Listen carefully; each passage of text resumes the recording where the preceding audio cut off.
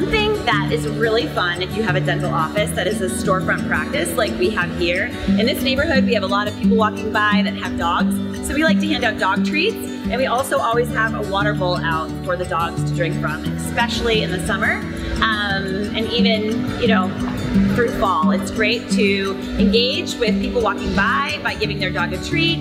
It allows for a little bit of time to talk to a neighbor, and even can lead to some conversation about kind of bringing them into your office. It's an awesome little thing to do and a little great dental tip from Soiree.